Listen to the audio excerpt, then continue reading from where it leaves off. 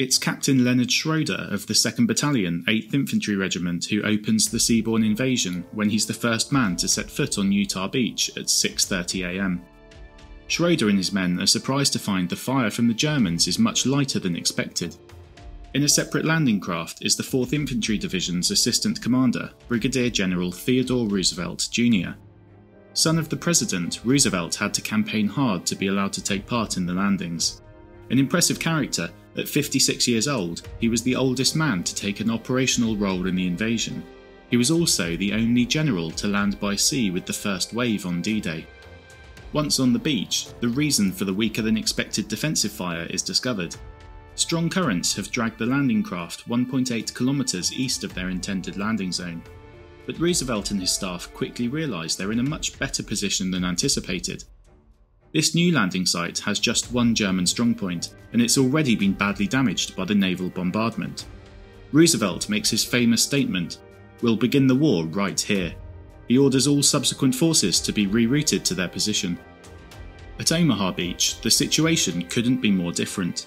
Rough seas sink 10 landing craft before they even reach the beach, and seasick troops are forced to bail water from the others using their helmets in an effort to stay afloat. Amphibious DD tanks are struggling with the same problem. The high swell is too much for their protective skirts, and 27 of the 29 tanks in the first wave are sunk. Once again, strong currents drag the landing craft off course. Of the 9 infantry companies that make up the first wave, just 2 land in the correct position. Many of the landing craft release their men onto a sandbar, forcing the troops to wade through neck-deep water for up to 100 yards just to reach the beach. From there, they face a terrifying dash across 200 yards of open sand before reaching cover at a layer of shingle. Soaking wet and exhausted from wading through the sea with their equipment, troops often had to walk rather than run as they make their way across the beach. On the way, they face mines, small arms fire, mortars, artillery, snipers and machine guns. Many of the Americans choose to throw away their weapons and equipment so they can move faster through the hail of death. At 6:35 on Utah Beach, the second wave bring amphibious DD tanks. Unlike their colleagues at Omaha, these have great success, with 28 of the 32 tanks reaching the beach. The third wave followed 10 minutes later, bringing conventional M4 Shermans.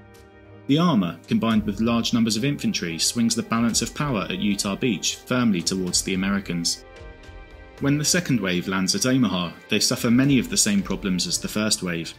To make matters worse, the incoming tide has now covered many of the beach obstacles, and the landing craft are running into mines and other submerged hazards. Casualties are running at 50%.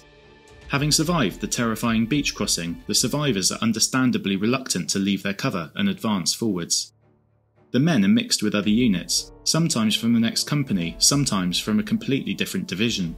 Almost all of them are in the wrong place, and a lack of officers to take charge means the Omaha landings are beginning to stall.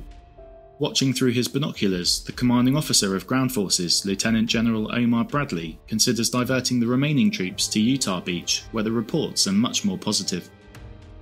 At 7:10, companies D, E and F of the 2nd Ranger Battalion arrive on the beaches at Pointe du Hoc. Their mission is to climb the cliffs and assault the gun battery above that has a commanding field of fire over both Omaha and Utah beaches. The Rangers' mission gets off to a bad start when a landing craft is sunk on the way to the beach, drowning everyone on board. Another is swamped by high seas, and several of the supply ships have to throw their supplies overboard just to stay afloat. When the Rangers eventually reach the beach, they're running 40 minutes behind schedule and have roughly half the force they're supposed to have. Despite these setbacks, they begin to climb the cliffs using ropes, grappling hooks and ladders borrowed from the London Fire Service. The Rangers had planned to fire a flare from the top of the cliffs once they captured the gun battery. This would be the trigger for the 5 Ranger companies in reserve to deploy to Pointe du Hoc as reinforcements. Unfortunately, the initial delay to the attack means this signal hasn't yet been sent. At 7:15, the assumption is made that the attack on Pointe du Hoc has failed, and the 5 Ranger Company reserves are diverted to Omaha. The British have been patiently waiting for the optimum tide for their landings at Gold and Sword. At 7:25, the time has finally come, and they land on the 2 beaches simultaneously. The German defence at Sword Beach relied heavily on the guns at the Merville Battery.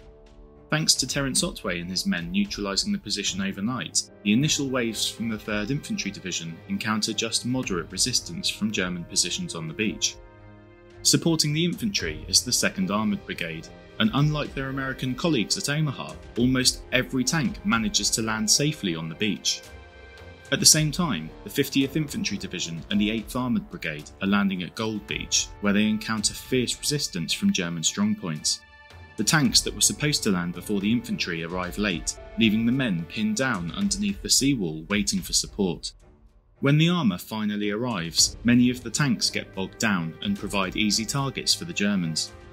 To make matters worse, the tide comes in much quicker than expected, submerging the beach defences before the engineers have time to disarm the mines. As a result, many of the landing craft in the subsequent waves are destroyed as they approach the beach. At 7:45, men from the 3rd Canadian Infantry Division begin to land on the final beach, Juno. The Canadians also had to wait for high tide, and again, many of the beach obstacles were submerged when the landing craft arrived.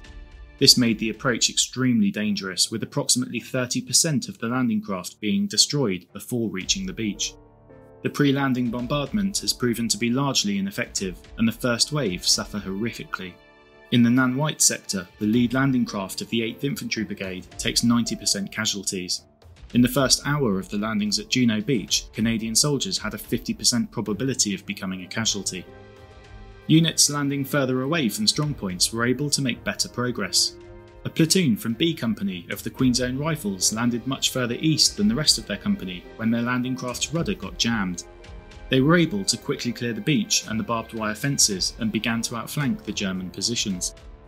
The Rangers at Pointe du Hoc have reached the cliff tops where they're engaged in heavy fighting. They slowly take control of each position, but discover the casemates are empty and the guns are missing. A patrol would later find the guns a few miles inland and destroy them with thermite grenades. The Rangers spent the rest of the day repelling German counterattacks. Over at Sword, it's taken just 35 minutes to neutralise the immediate defences on the beach, and at 8 o'clock the beach is declared as secure. Easterham and the areas inland of Sword Beach, however, will prove much tougher, and fighting will continue throughout the day. By 8:15 on Omaha Beach, the situation is slowly beginning to improve. Soldiers have realised that the planned exits from the beach, known as draws, were too heavily defended to utilise. Instead, they climb the bluffs wherever they can find cover. It's a slow process, but groups of men have now reached the top. From there, they can neutralise the Germans' height advantage and attack the strongholds from their weaker areas at the sides and rear.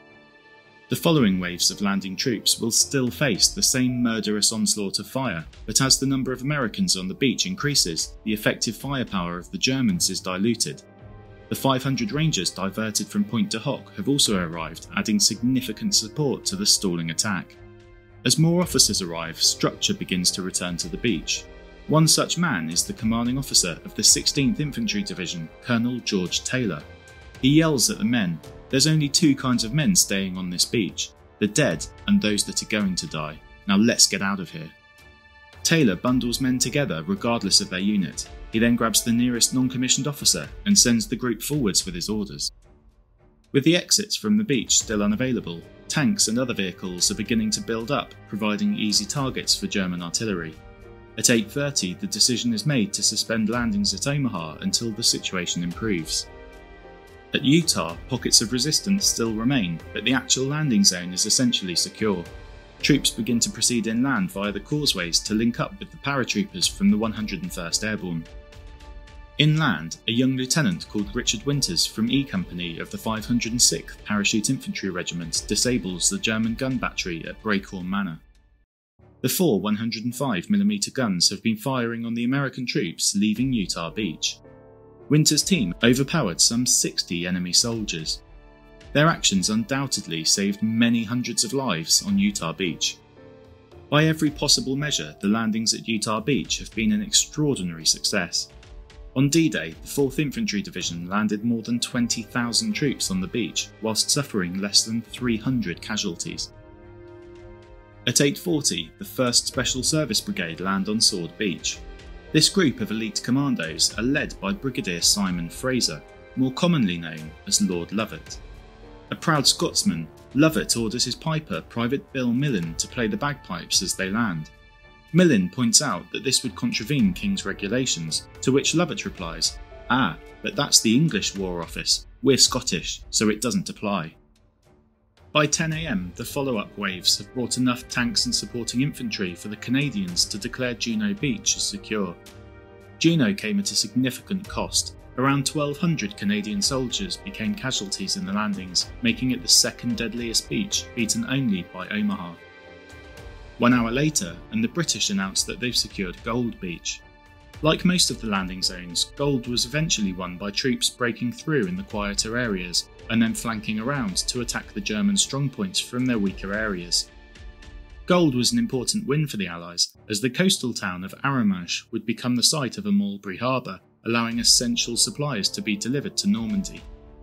It's midday before Hitler finally wakes up, but when he's told the news of the invasion, he seems surprisingly upbeat. He's convinced the German forces are significantly stronger than the Allies.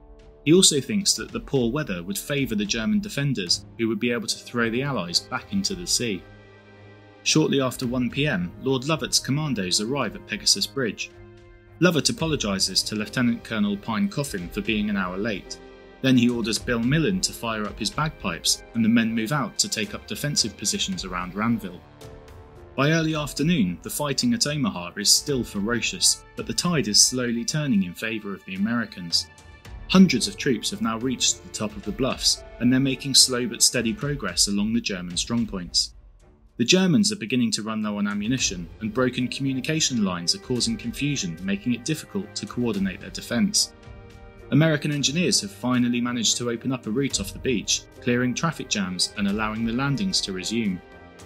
At 4 o'clock, Hitler finally agrees to von Rundstedt's request to release 2 armoured divisions to deploy to the Normandy coastline. Given Allied air superiority, however, it's too dangerous for them to travel at daylight, and they're forced to wait for nightfall. Almost 12 hours after the first soldiers set foot on the beach, Omaha is finally declared as secure, although snipers and artillery will continue to disrupt activities on the beach for some time to come. Around 2,500 Americans became casualties on Omaha Beach, making it by far the deadliest of all of the D-Day landing zones. At 8 o'clock, the German 192nd Panzer Grenadier Regiment push a counterattack all the way to the coast between Juno and Sword Beaches. By pure coincidence, the British 6th Air Landing Brigade fly over the Germans with 250 gliders on their way to reinforce the Orne River bridgehead. Believing they're about to be overpowered and cut off, the Germans promptly fall back. After driving for most of the day, it's 10 o'clock at night before Field Marshal Erwin Rommel finally arrives at Army Group B headquarters near Paris. Convinced the poor weather would stop the Allies from invading, he's been in Germany celebrating his wife's birthday. He begins coordinating counterattacks, but unlike Hitler, he already knows it's too late to stop the Allies. By midnight, the Allied position is extremely fragile. The plan for Operation Overlord had called for the capture of Caen, Bayeux, Saint-Lô and Carentan on D-Day itself. But as June the 6th draws to a close, all 4 remain in German hands. Across Normandy, almost 4,500 Allied soldiers lie dead, and a further 5,500 wounded. Omaha Beach proved particularly bloody, and the planned link-up with forces at Utah has also failed. Crucially, however, both flanks of the invasion have fared well. In the west, forces from Utah Beach have linked up with paratroopers inland, and in the east, Lord Lovat's commandos have reinforced Major John Howard's men at Pegasus Bridge, securing the invasion's left flank. All 5 beaches are in Allied hands, and every hour that goes by sees more troops, supplies and equipment arriving in Normandy. By midnight, some 160,000 Allied soldiers have crossed the Channel. Rommel had been convinced the Allies must not be allowed off the beaches if his forces were going to repel the invasion. As day broke on June the 7th, and a steady stream of Allied soldiers moved inland, the Great Desert Fox must have already known the war was lost.